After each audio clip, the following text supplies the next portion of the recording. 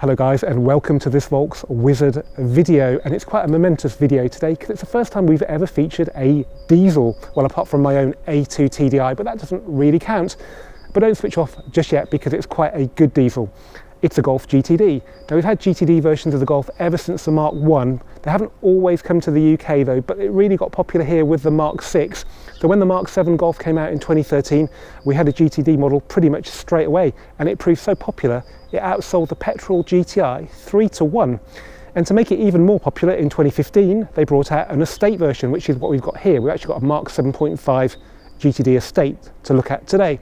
Now this could be the perfect car for a lot of people. It gives you the sportiness, the practicality, the good looks, and it gives you great MPG and low CO2, so it's really good on benefit in kind for company car tax.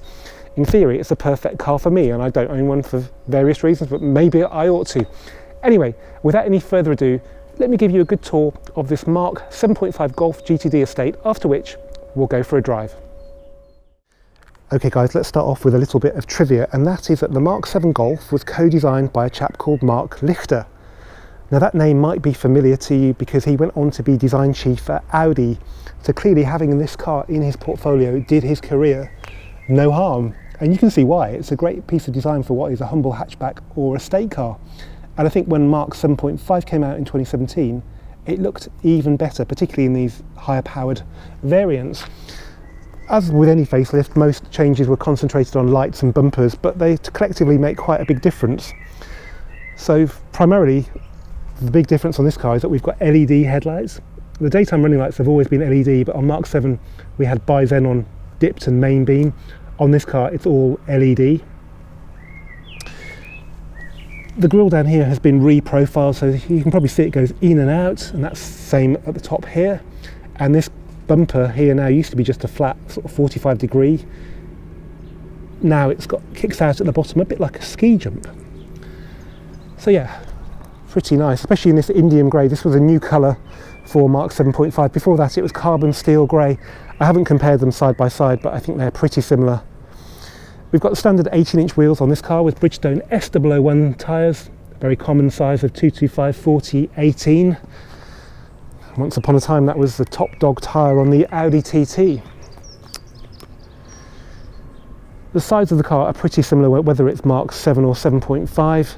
So I just missed these GTI daggers, but here they're GTD with a silver background instead of red. We've got these sill extensions that are just unpainted plastic, but they look good and they protect the sills from damage from stones and stuff. The back end, well, we don't have a GTI Estate to compare it with, but you can imagine if it was a GTI it would have the two wheelbarrow exhaust. Well, here we've got the standard tips there. The weird thing about the estate versions, whether it's a GTD or an R, is that they've just got the standard rear lights, while the GTI, GTD and R hatchbacks have got sort of special LED rear lights. It's a shame they couldn't carry that over. But these are still pretty nice looking because they are LED anyway.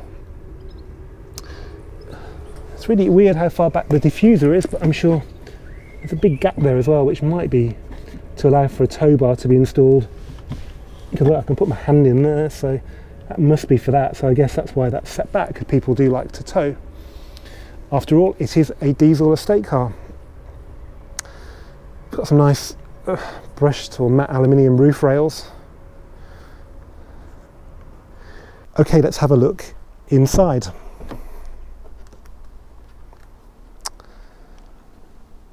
So I think we better talk about tartan, because believe it or not, it's not to everybody's tastes. If you're not a GTI buff like me, or probably you're not really going to be that bothered that this was the trim used in the Mark 1 Golf GTI of 1976. You'll look at it and you'll think it looks like something the Bay City Rollers would have used as trousers or a waistcoat or underpants, you know, and you think, well, why have you got a modern digital dashboard car with seat fabric from the 1970s, which, let's face it, wasn't the height of fashion. You know, I don't think flares are going to make a comeback anytime soon. But there we go, it does liven up the cabin. It does more so in the GTI, where this is all red and the stitching's all red, and even on the steering wheel the stitching is red. In fact, so intent on getting rid of red in this car were they, I'm amazed they even left the red warning for the door being left open. Anyway, down here we have got stainless steel pedals. We've got standard floor mats, which are just plain black. Couldn't be bothered to put a contrasting stitch in there, I guess. We do get ambient lighting in the door and the sills. This car's got the protection pack, which means it's got these hastily applied foils to stop scuffs on the sills, which are quite a nice touch. And we've got electric folding mirrors, which can be linked to when you turn the car on and off, or you can just do them manually if that horrible whining noise annoys the hell out of you. Okay, so this is a 7.5 car. The basic architecture is the same. The dash is identical, but we have a gesture controlled infotainment screen, which is slightly bigger. I think it's roughly the same size as a Discover Pro in the Mark 7s. And we've got this digital dash, which means you can have navigation there, but you can't have it here as well. So if you want your passenger to do the navigation while you see it as well, well, you can't have that. You can have the navigation instructions inside the gauges though, so I guess it can work, but it just seems a bit stingy that they've made that an extra cost option. So press map, and there you go. Which is all well and good, but I think as these cars come with Apple CarPlay as standard now, you're better off just using that. Because Waze is a free app and it's brilliant. The owner of this car actually showed me how to get it on here, because I didn't realise there were two screens for this. So if you just slide across, there's Waze. Although actually when I first tried it, I had to update the app to get it to show on here.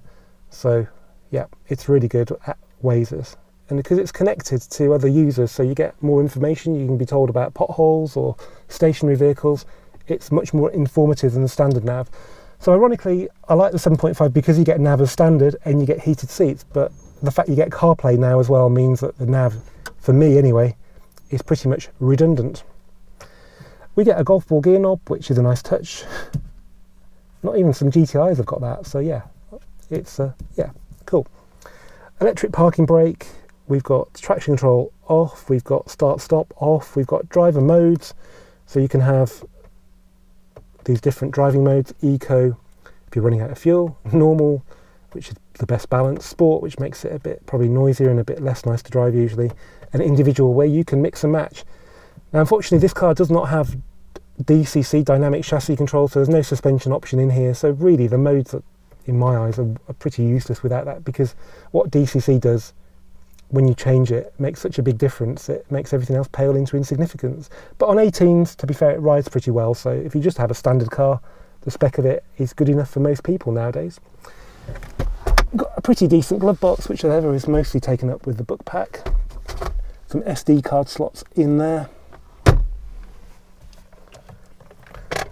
Centre armrest with nothing funny going on in there. Yeah, down here's a USB and an aux in. And you've got reasonably good adjustment of the steering wheel in all directions. Up GTI owners, look away now.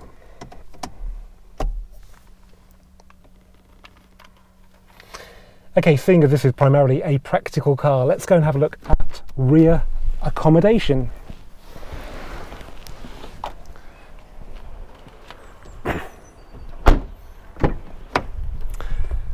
Okay, first thing you notice is that the door doesn't open all the way around, so you'd really like it to be 90 degrees to the body. Well, it's about sort of 50 to 60 degrees, which means that it doesn't look particularly easy to get into. You've just got this narrow gap between the seat cushion and the speaker there. You can also, I guess on this estate car, you can hold on to the roof rail if you want to. Makes it a bit easier, but I think also you end up putting your foot here as well, which is probably where the fuel tank is under the back seat. So maybe going in backwards is probably the more graceful way of doing it, and then just pivoting around.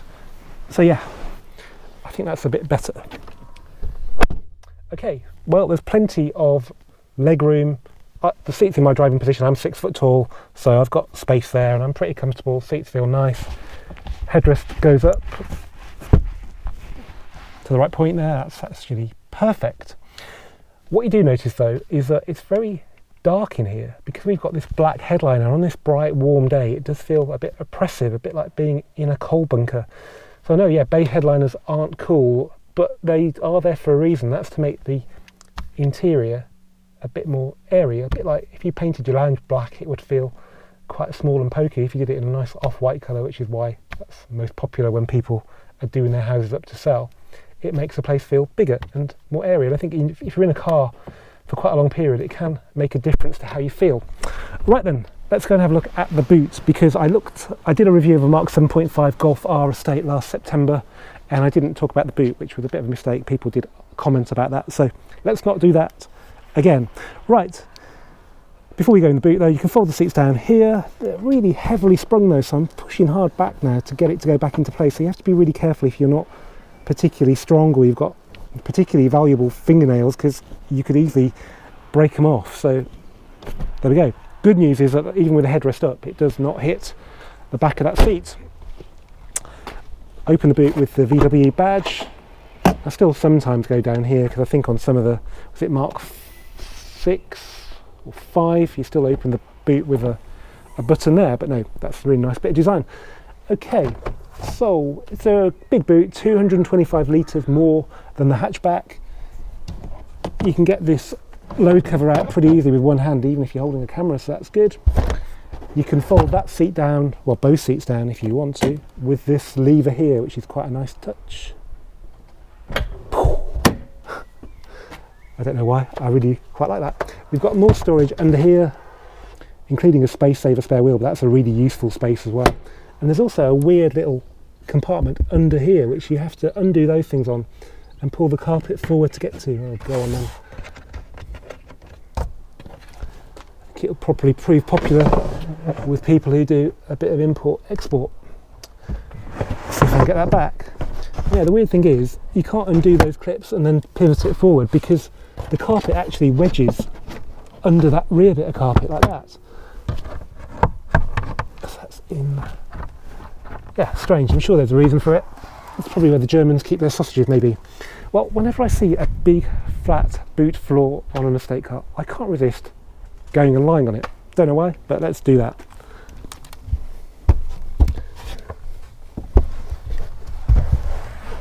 I could quite easily sleep in this car, I reckon.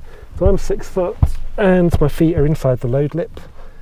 Oh, just a bit of a cushion and a duvet, sorted. Oh, you want me to go and drive it? Okay, let's go and drive this Golf GTD Estate. Okay guys, here we are behind the wheel of the Mark 7.5 Golf GTD Estate. Now, as I said in the intro, it's quite a rare thing for us to have a diesel on this channel, but I still think they serve a purpose. They've been unfairly demonised, so really I should have been promoting them a lot sooner, because I drive a lot of miles and I really can't find anything to compare. I've done the stats, and you get a lot more miles out of your diesel and you produce less CO2, which is great for global warming, which is a big issue. The beauty of the GTD is that it gives you all that. It gives you the economy, it gives you the clear conscience when it comes to the environment, but it also is quite exciting to drive. It also lets you drive into the clean air zones without paying a fee, because this car's at Euro 6 compliant. So it is a win-win-win thing. The only thing you have to wonder is whether people will still be buying them in the numbers they are now, because this has been a very popular car. Will demand drop off? Well, I don't think it should do, to be honest, because it is such a great package. Okay, it's not as fast or as engaging to drive as the Golf GTI, as we'll find out in a bit. The 0 to 60 times are good, like a second slower for the hatch, and we gain another 0.4 seconds with this estate car, so it's 7.9 seconds.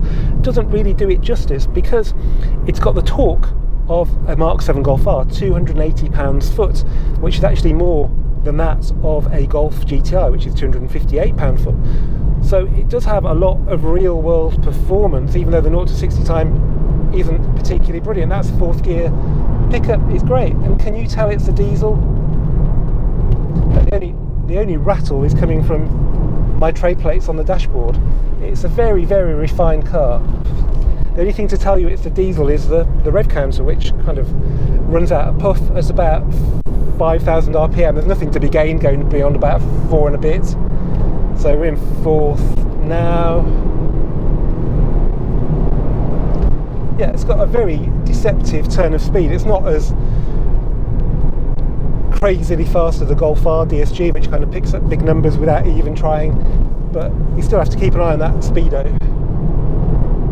But yeah, I mean, that's, you know, this is a diesel car, and all I can hear is a bit of wind noise and a bit of tyre noise, but it is a very, very refined car generally, actually, for an estate car with no sort of proper ceiling. In fact, we even got a seat down. I don't know why that's down.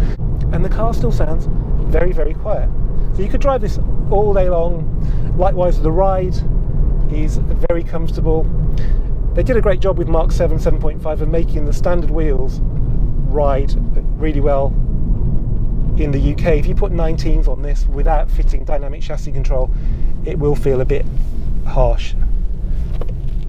I'll just turn it around.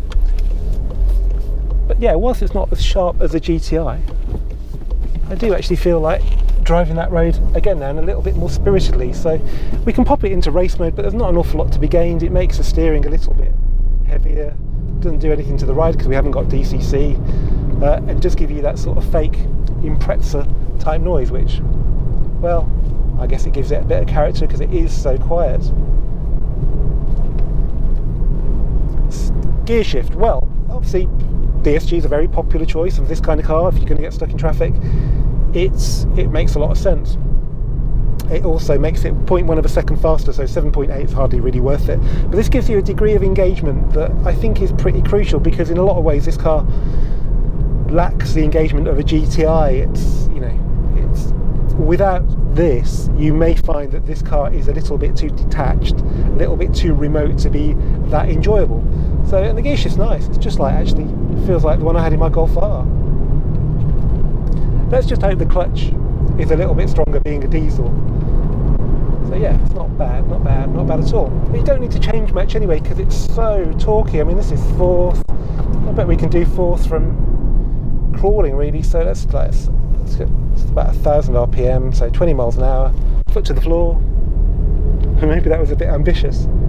Let's go now. It's 2,000 revs, about 1,800 it starts to pick up its skirts. Unfortunately in time for a corner. Yeah, okay, well we'll probably see, I estimate, around 90 miles an hour in fourth quite easily. Okay, but corners are where it matters, and blimey, it's got that playful rear end you kind of get used to with MQBs. Golfs didn't used to do that, but when you load it up on a corner like that, you feel the stance going very neutral, because the back of the car feels like it's doing some of the work, which is quite addictive, really. And I'm so glad that this estate car with a diesel engine still can do that.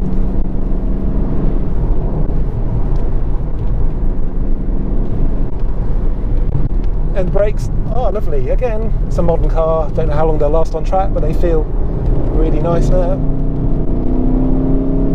Okay, it hasn't got the neck snapping acceleration of an R or even a GTI performance, but bear in mind this car does 60.1 to the gallon apparently. So yeah, you just have to work out what you want. But with this, it will be the perfect combination for so many people, because it's got pretty much as much performance as you can need for these crappy congested UK roads.